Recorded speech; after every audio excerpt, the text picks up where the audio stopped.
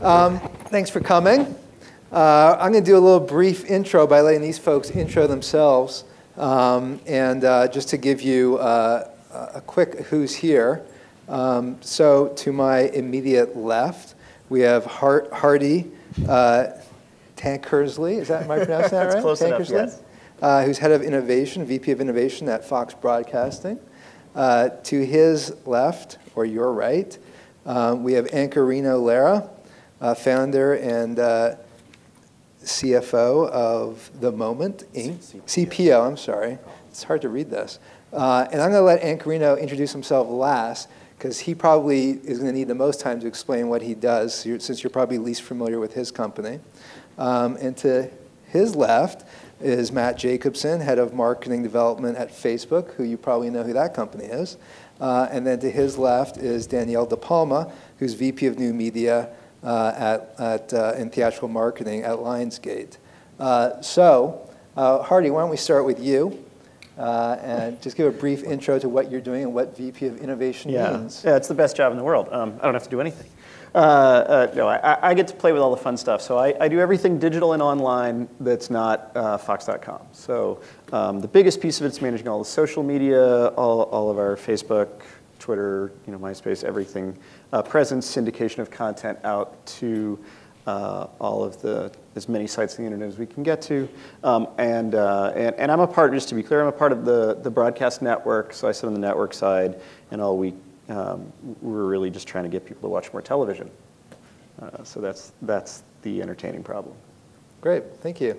So why don't we skip all the way down there to you at the end, Danielle, and give us a quick one on the Lionsgate story. Sure, I oversee all of our online media for our theatrical marketing, as well as our website creative, social strategy, basically work within theatrical marketing to bring our campaign online. Great. Matt, you probably don't need a huge amount to talk about Facebook, but tell us what you specifically do there.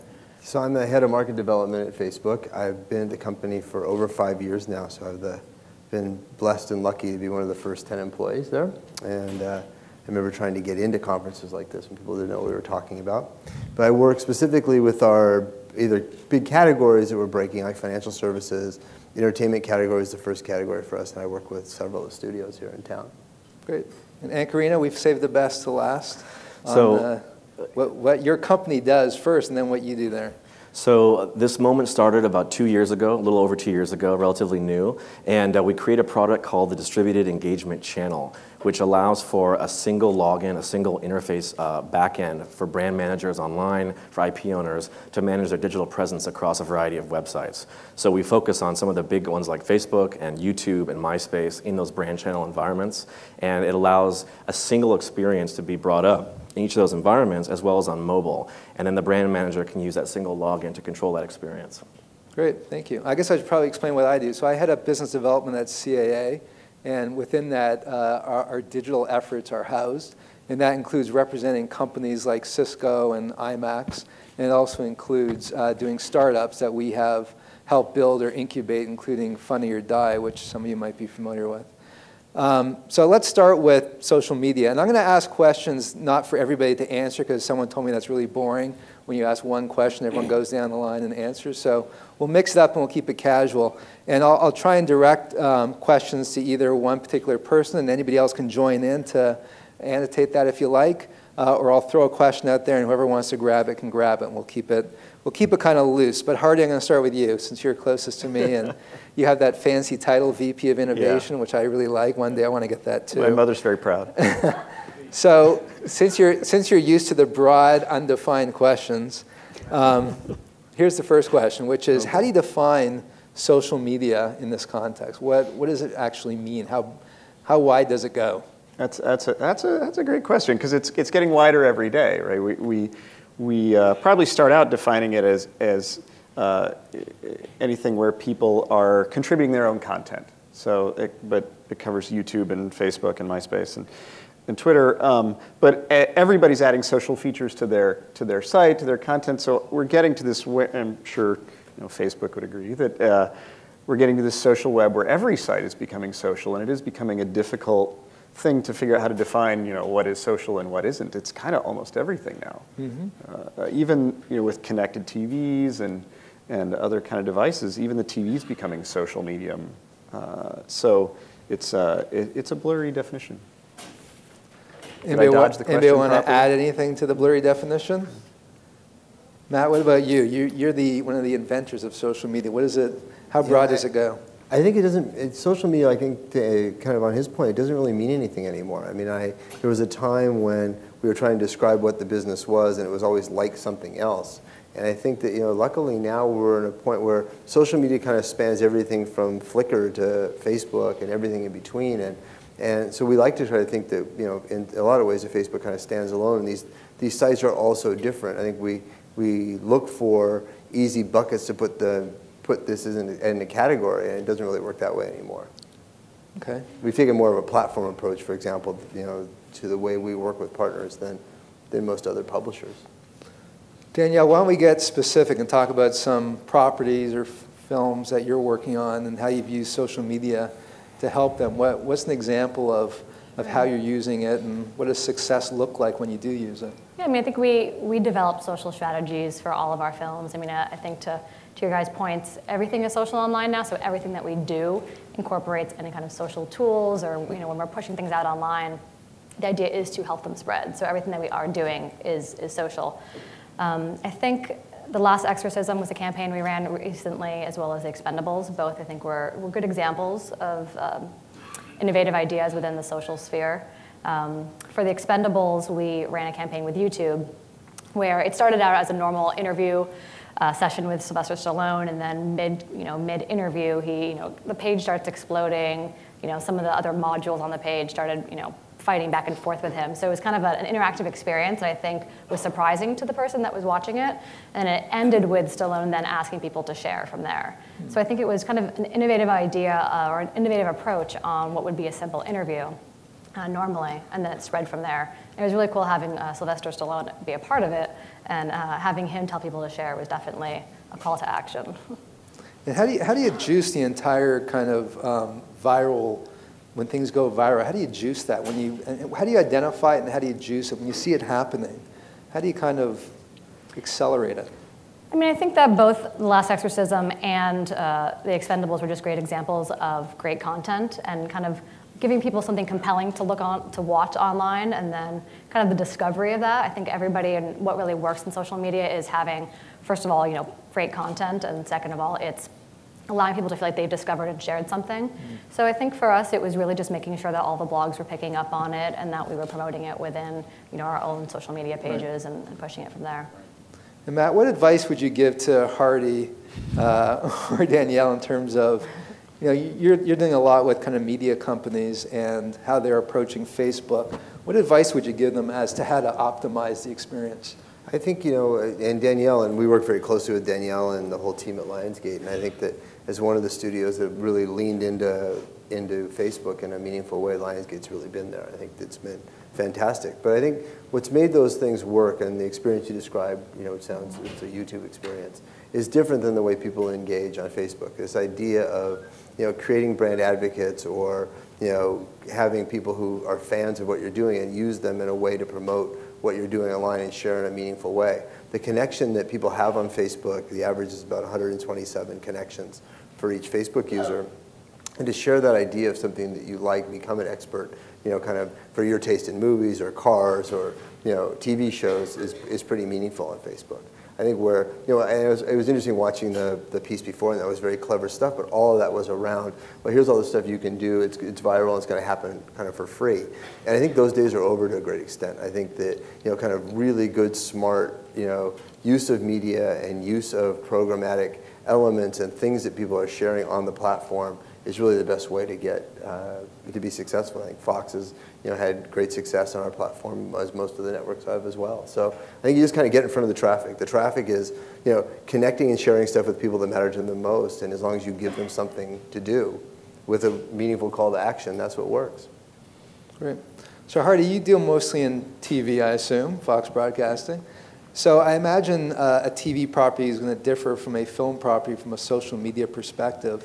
What are those differences, and how do you, again, use the platforms to to help create more buzz around TV properties? Interesting. I think the biggest difference that just occurred to me relates to social media not as well is there used to be a philosophy of you try to get everybody to come to your site, because we have a business on Fox.com. We have an advertising business. We put episodes. We want traffic. So there's a resistance to putting content everywhere because then we need some exclusivity to drive.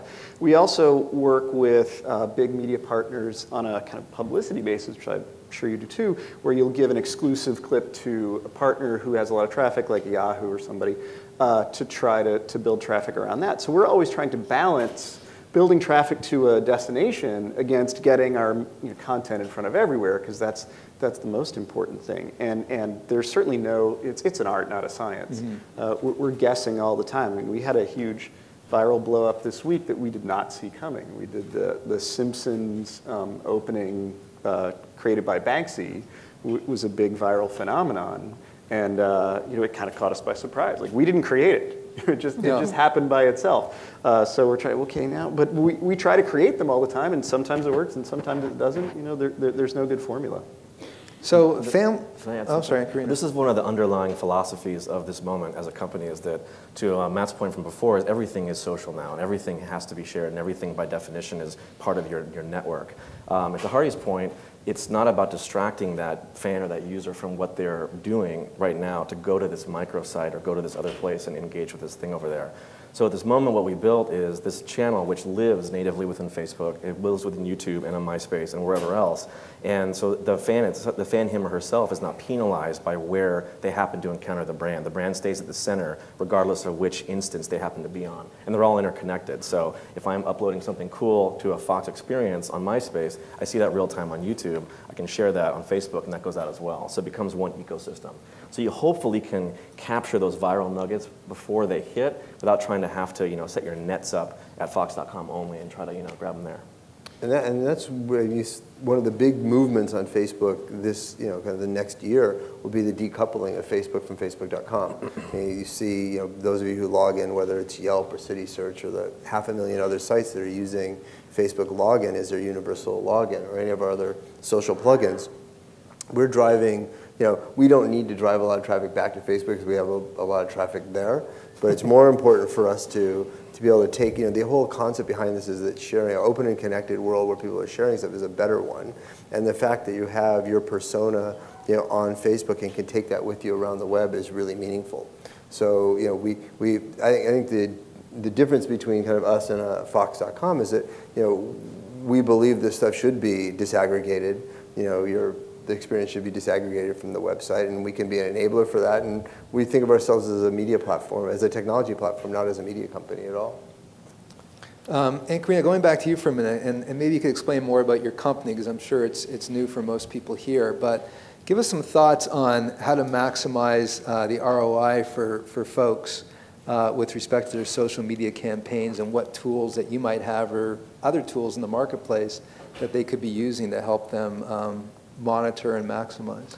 So we spent a lot of time on the web, 15 years, better part of 15 years, at various companies, CNET Networks, at Yahoo, and always building these user engagement experiences around, in those places, verticals. So GameSpot or TV.com or the Yahoo Entertainment properties. And it was honing in on what is the lowest common denominator for users' interactions in terms of sharing and interacting with your content. Trying to focus on nailing that as a foundation, and then going up from there, customizing where it makes sense for your brand or for the market segment. So we have a number of tenets which are about just being as simple as possible, and so we have a core set of modules, if you will, the way the page is structured, to allow people to engage with content, to see things, to upload content, or to engage with UGC broadly, and then as well to share. We have a series of real-time reporting decks that you can view, again, via this single backend, to see in real time what's working. So I'm putting up new trailers, I'm putting up new photos, I'm putting up behind-the-scenes information. I have a UGC call to action. We actually did a great one with Danielle on Kick-Ass, one of our first clients. Thank you for believing in us back in February. Around people sharing their kick-ass moves like Kick-Ass does in the movies. No prize involved, no incentive beyond just like being cool to your friends. and found different ways of tweaking that real time to get the most out of people as they came to the sites. So it's a combination of things. It's a long answer. It's a long way of saying you got to start simple and then build from that as you go forward based on what your brand call is. Great. Let's talk some more about some case studies. So Kick-Ass is a great version.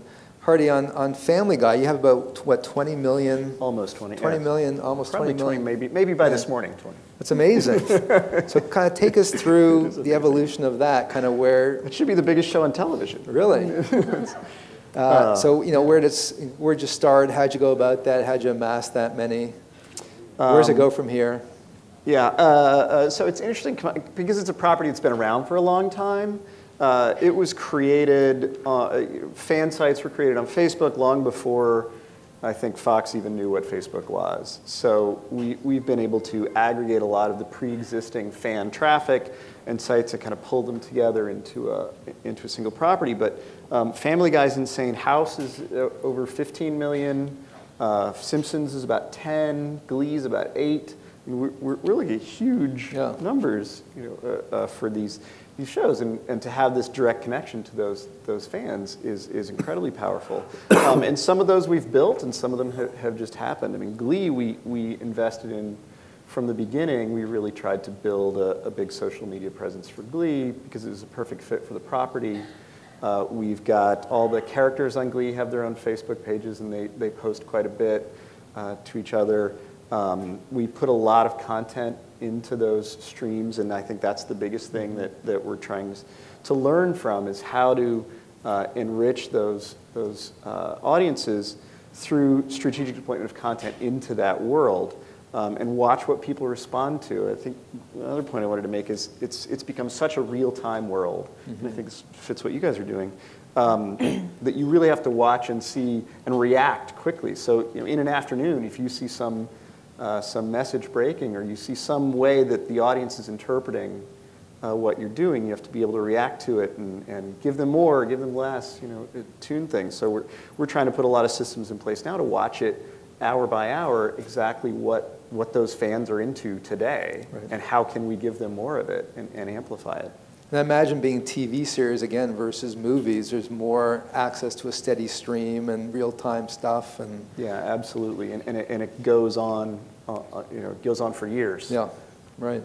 It is a bit of a double-edged sword, though, too. I mean, all that real-time access that we have, one of the features we offer is a way to conflate all of your broadcast streams, all of your official, whether it's Facebook accounts or Twitter accounts, the characters of Family Guy, the characters of Glee talking to each other. That's all happening in that sphere. And then there's also just ways to just dip that ladle into the rushing river of the web and pull up, give me all the tweets that have Family Guy in them. And there's a lot of crazy stuff that you'll get when you do that if you don't screen it. So we offer a lot of power, but also at the same time have to help educate brands who are more conservative. We did something with you guys recently with Toyota, and there's a lot of people saying a lot of bad things about Toyota right now out there, and you have to be really careful about what you wish for when you say, I want real-time connection. So we try to help, let people baby step into that and have certain profanity filters and moderation techniques in place. Danielle, let's talk about Tyler Perry.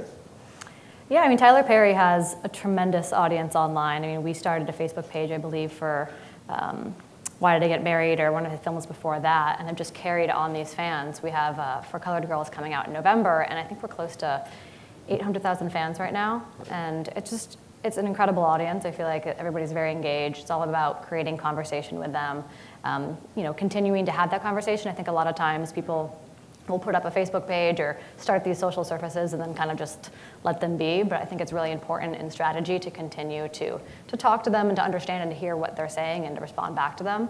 So we definitely make sure that that's what we're doing for all of our campaigns. Danielle, can you give us an example of, here's a property I wouldn't use social media for? And you don't have to use a Lionsgate. You could pick another studio if you want. But I'd love to hear if there's something you wouldn't use this for. I mean, I think social media is important for everything, really. I mean, I think that there's certain films that benefit from it most or that will have a largest audience. I think Kick-Ass and Saw are great examples, and Tyler Perry, of an audience that you can continue to engage with. I think anything that's edgy or that has a fan base already built in really works well for social media, but I think everything is social. How do you think about the... I'm sorry, Michael, but I think you need to think of this as kind of an awareness and intent tool. I mean, at the end of the day, what's the ROI on this? I mean, aggregating fans is one metric, and engagement is a great metric, and tools that allow people to do that in a meaningful way are great.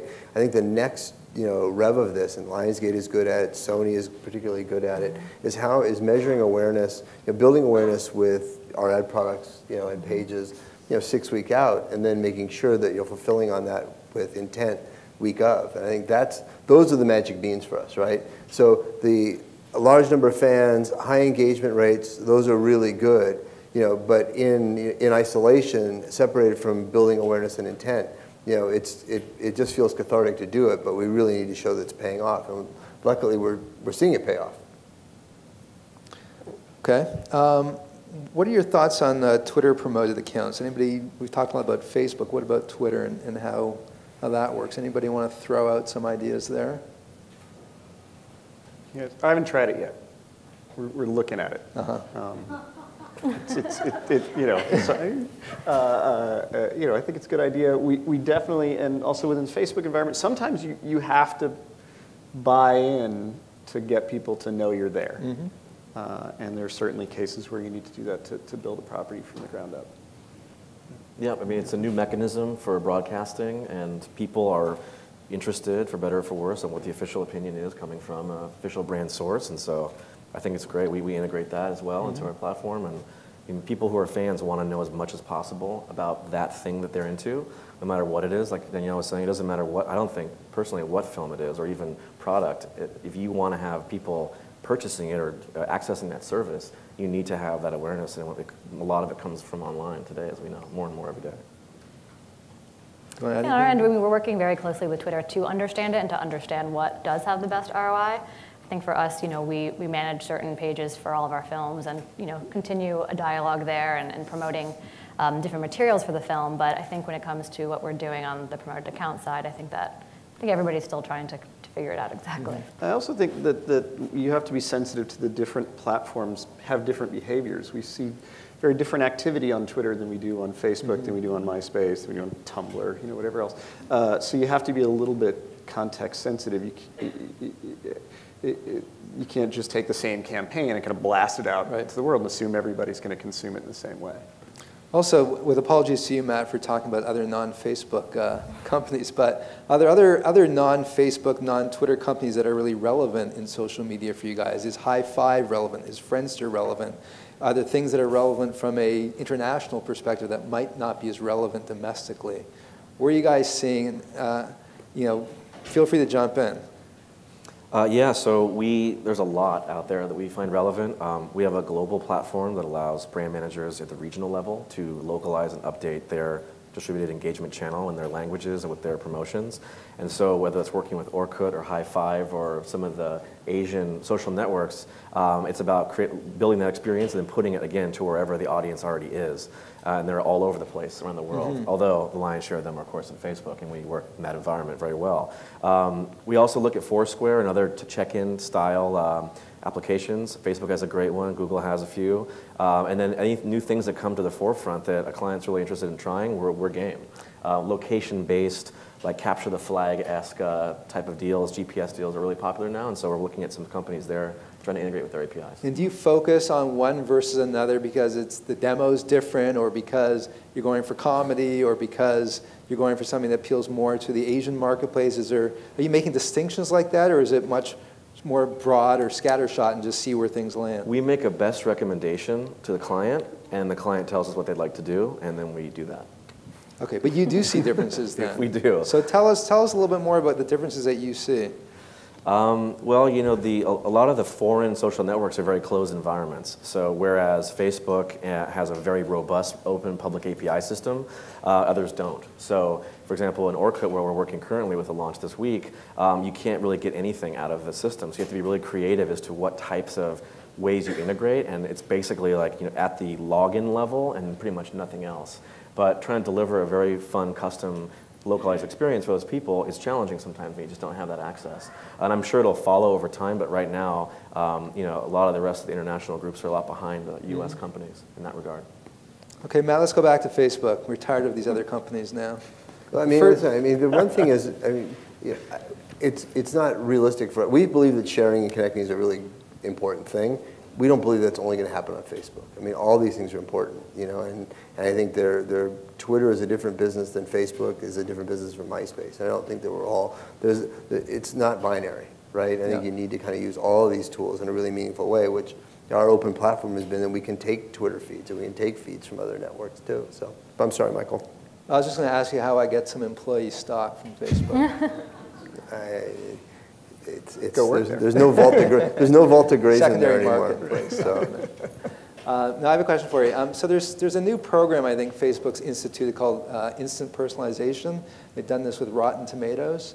I don't know if you guys heard. We've tested it on a couple of sites. Yeah. So we're doing it with Pandora. We're doing it with Yelp, and I think we're doing it with Rotten Tomatoes. And it's very much in a test phase. And the idea being right now, we talked a little bit about Facebook universal login. That's been widely accepted, and you know, when you think about the other companies who have tried to do universal login, Microsoft has tried, Google has tried, Yahoo has tried, and I don't think we've done anything so whiz bang with it. I think this whole idea of going places with your friends just makes it better. Same thing with photos. I mean, our photo product is not as good a photo product as most of the photo products that are out there. You can't take red eye out. You can't print a high-res image.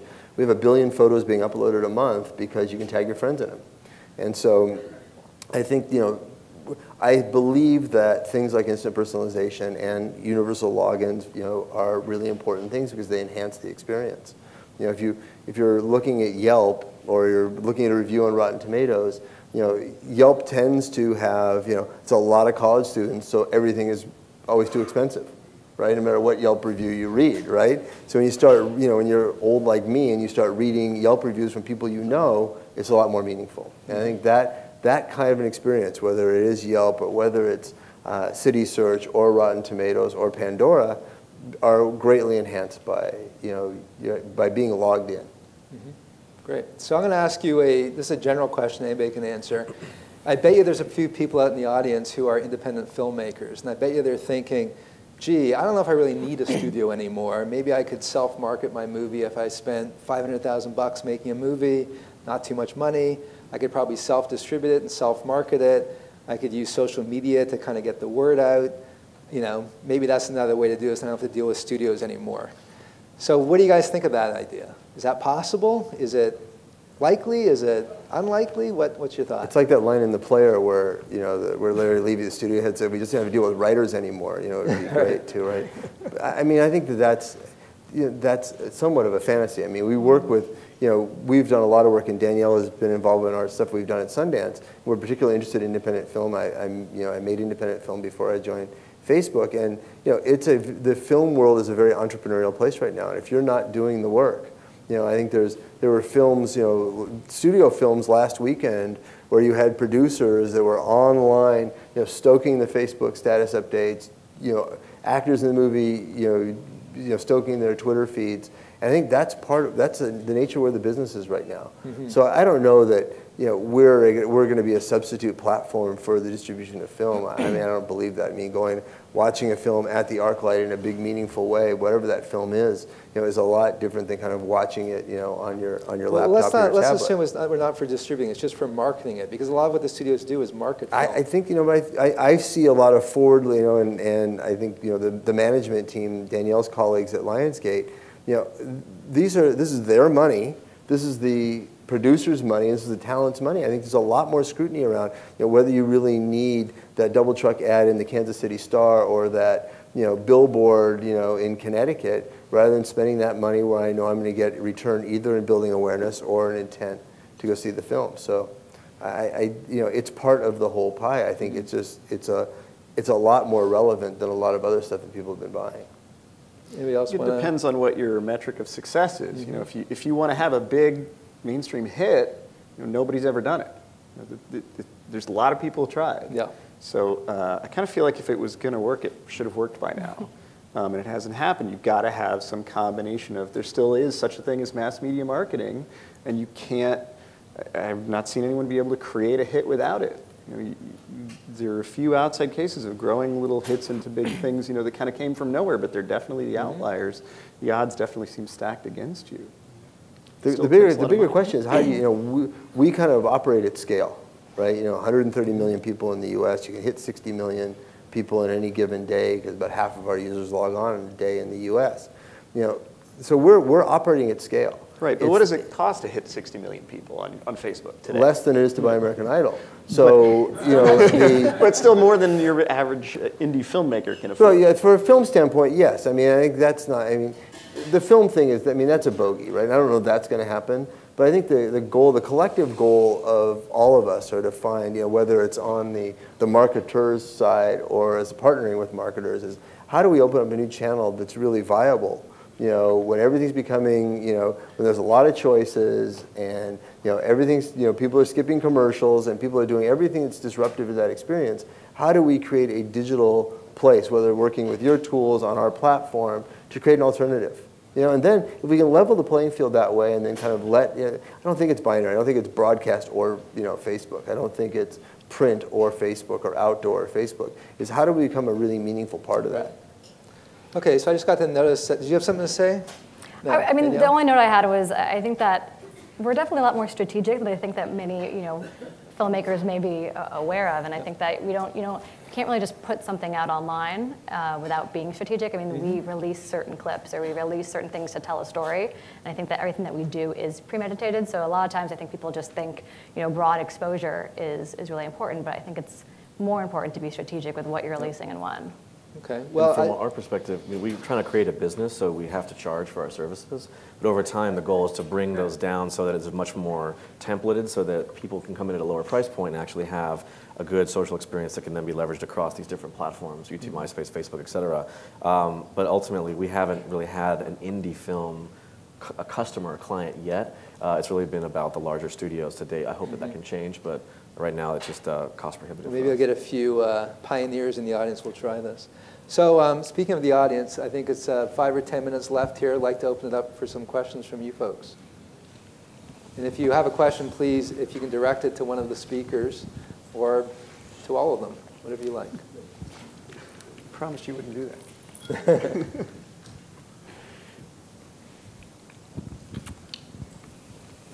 We answered it? We've lulled them to sleep. We have no questions.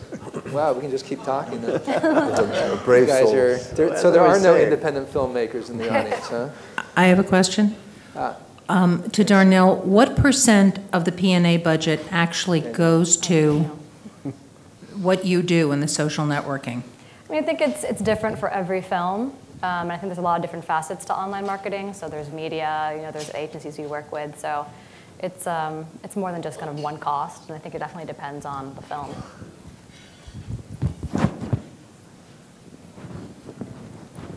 Any other? But then, is it increasing? I mean, obviously it must be increasing now.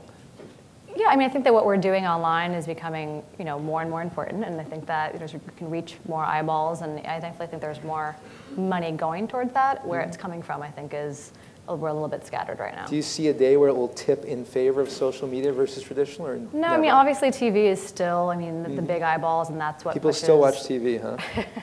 It's still, I mean, it's still the most important thing for awareness. But I think that what we're doing online, and it's not really just media, I think it's also creating, you know, compelling content for online and pushing it out that way is also important. So, Any other questions? Should I keep riffing? Yes, in the front. Yeah, Danielle, I see there's a lot of, in Saw, I see you have a lot of stuff on buses too. yeah, the outdoor campaign is in full effect. And that's what's exciting too, is also kind of converging all medias together. And I think what's exciting right now is being able to use different media platforms together. So with outdoor, for example, for Colored Girls, we have a campaign that we're doing right now where you can text or scan from the outdoor and it takes you to some exclusive images on mobile. So it's definitely a fun time to be working in media and converging those platforms. We have another question in the front here. So talking about outdoor, should the comparison for social media be against outdoor rather than against TV? I mean, what should No, be done first? I think that they're two very different things. I mean, I think that, like I was saying, it's strategic what we do in marketing, and I think you need all platforms depending on the film. But it is great when we have it all working together. But I definitely wouldn't substitute one for the other. Any other questions? Someone over here? Hello. Question. You said before there was no example for a movie that was wide released that did it pretty much focus on online.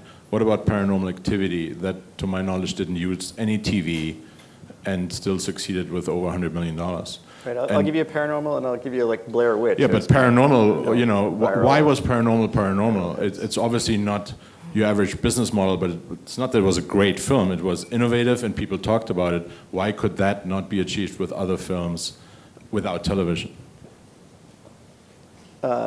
You know, like I said, I think there are a few statistical outliers, and I think those are two of them. I'm not sure you could repeat the marketing experience of Paranormal Activity and do it again. I don't know. I'm sure you've tried, right?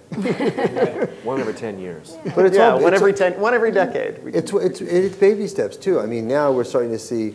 Yeah, I think this will be the first year that you see studios not building standalone web pages for some of their titles. It'll be Facebook / You're seeing that now with Toyota and Volkswagen and Target and Kohl's. I think you'll see that now with Facebook / some female romantic comedy where there really is no reason to have an expensive dedicated website. So from there, if we can, the onus is on us. I mean, we've got to prove that there's real value in doing that. That you're getting people to go see that movie.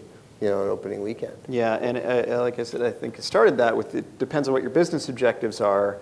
If you're, we have these businesses, the big studios and the broadcast networks are very dependent on massive mainstream hits and an unending supply of them.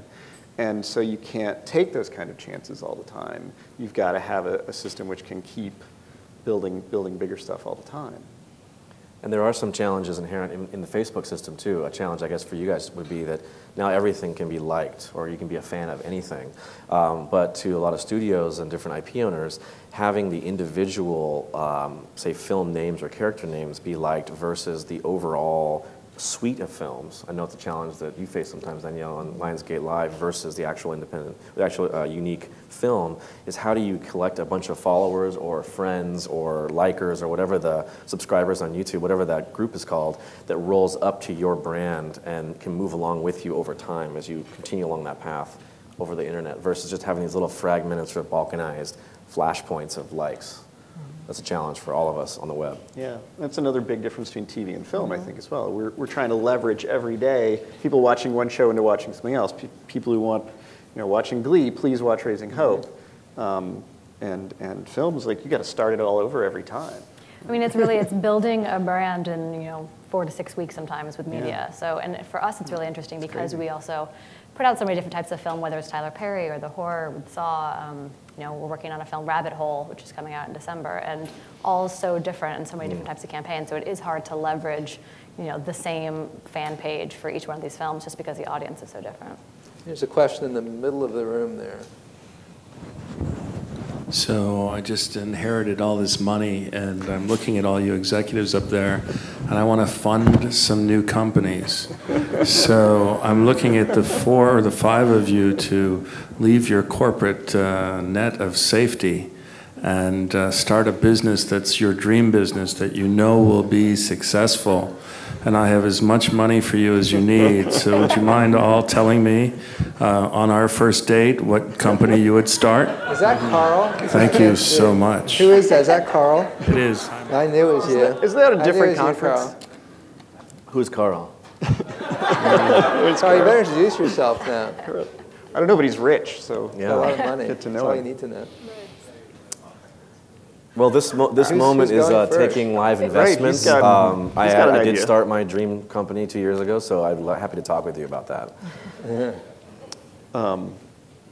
Don't start a media company. Say it. It's hard. I don't know.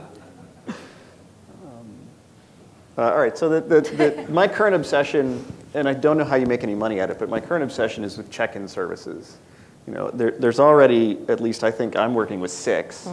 But I think it's an interesting idea, and if Facebook's going to build this in maybe, an interesting idea of creating that social environment around watching TV, going to movies, media consumption.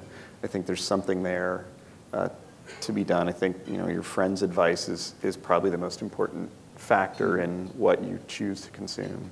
And people are starting to create very interesting tools around social integration of that, plus the whole social gaming thing kind of glued into everything else. Is that a feature I think there's or a some company? Interesting. Yeah, I don't know. If I did, I'd be out there doing it. I think the great thing is, and what's happening in this economy right now, in the digital economy, is that if it's expensive and hard to do, then you're doing something wrong. Because the tools are generally free. I mean, the reason why you're seeing Facebook / whatever the company is, because it's scalable, it's high-def video, it's pictures, it's access to fan information and their friends, and it's free. And so I think there's a lot of value to be created in leveraging really good ways to use those existing tools, whether it's a services business or it's an application that lives on top of it. And I think that's what's so exciting right now.